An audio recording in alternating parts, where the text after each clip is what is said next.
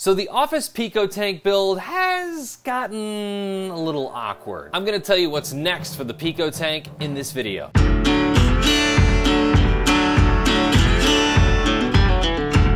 What is up, coral people? If you're new here, my name is Remy, and this is the Bahama Llama Coral YouTube channel. The best way to support this channel is to hit like, subscribe, and hit the bell notification so you're notified whenever I upload new videos. Here's the confession.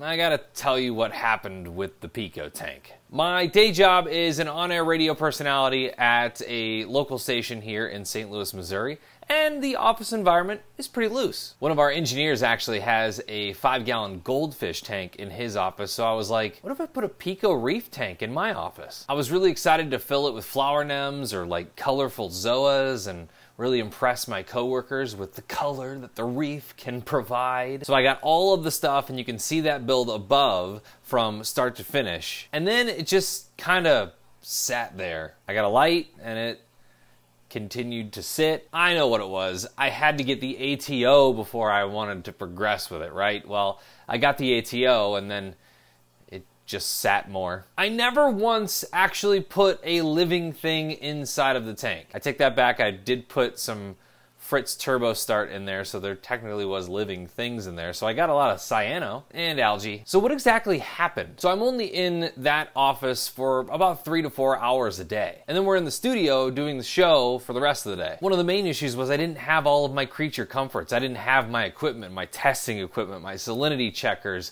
RO on hand. Didn't have all that like I've got down here in the basement. Things you don't think about when you set up an office reef tank are vacations. I went on a 2-week Christmas vacation, literally gone from the studio for 2 weeks. And mind you, there's not a whole lot of people in the office at that time either, and I'm not gonna ask somebody else to come and feed my tank while I'm gone. And then you have the weekends. Well, there's 2 days of you not being there that anything could happen. We've all been through it where we leave for even a couple hours and then all of a sudden things are going awry in our tanks. Space was another big issue. I was going to get like a shelving storage unit so I could put all my gear in there, but you know, it really limited the amount of space that I had between my desk and the wall or that window. And the funniest thing is nobody was interested in this thing at all because I was sitting in front of it. Whenever I was in my office, you couldn't see anything because I was literally sitting in front of the tank. So you'd have to come into the office and actually look behind me to see the tank.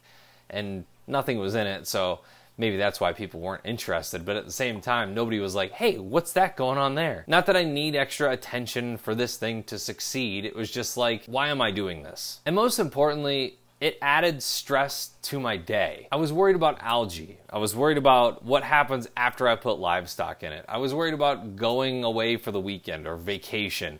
There was just non-stop worry, and that's so silly. The tank is 2.5 gallons. This hobby should be fun, and it just wasn't very fulfilling to me anymore. And that is totally okay. I think as reefers, we're always thinking about the next project, the next cool thing that we could do. And sometimes it just doesn't work out, and that's okay. I'm sure many of you make office tanks work, and that's huge. Kudos to you. If you work at Bulk Reef Supply, I'm very jealous of you because it seems like everybody there has a tank.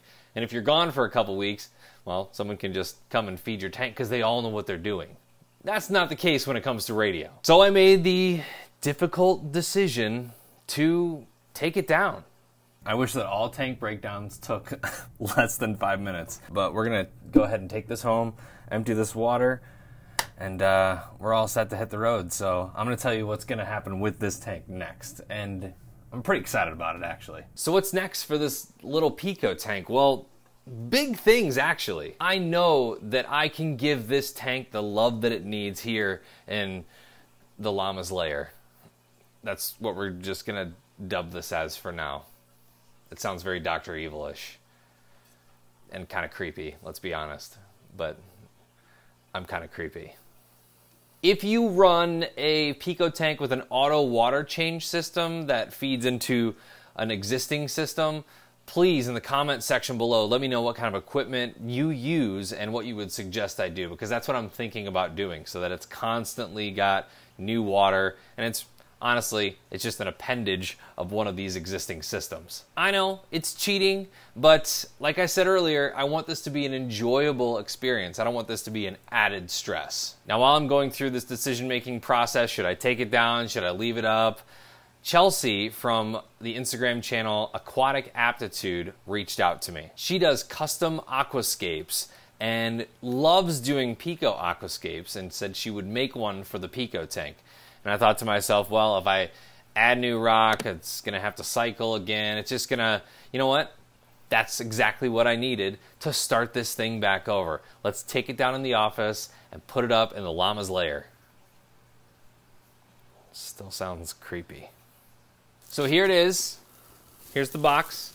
And this came probably a week and a half ago. So let's go ahead and open this. First of all, I want to say that this might be the most colorful package I've ever received in my life. Seriously. And the fact that the tissue paper, I mean, this is like just tissue paper, is still intact is pretty crazy. So let's go ahead and open this and see what's inside, because I have no idea. I wanted to make sure that we all got to see this for the first time together. I have to, right?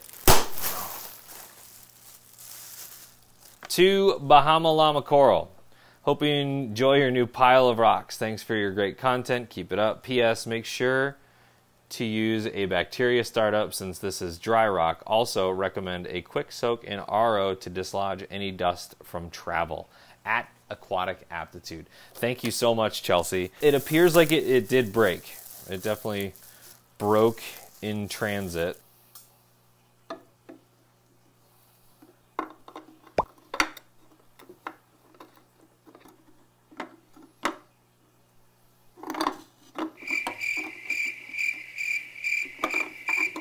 All right, I don't think this is what she had in mind, but we'll fuss with it a little bit once we get it going here. So you kind of look at it this way. This is going to be really cool, I think. So it spreads the entire length. I sent her the dimensions of this tank, and she created this. I'm going to have to get the super glue out and go ahead and re-glue this piece together. This is a great scape. So we'll go ahead and add sand to the bottom, re-glue this together, and then we'll go ahead and put this back for the final scape. I'm pretty excited about this one. All right, so we got our little filter. The heater.